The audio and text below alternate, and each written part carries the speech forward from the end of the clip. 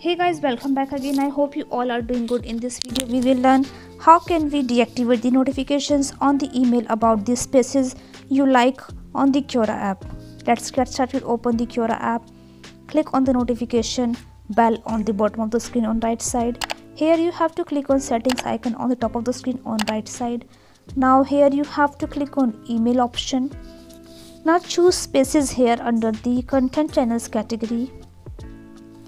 Here you can see second option, spaces for you, is already activated, but once you click on the button, now this is deactivated for you. It means you will not receive any notification on the email about the spaces you might like.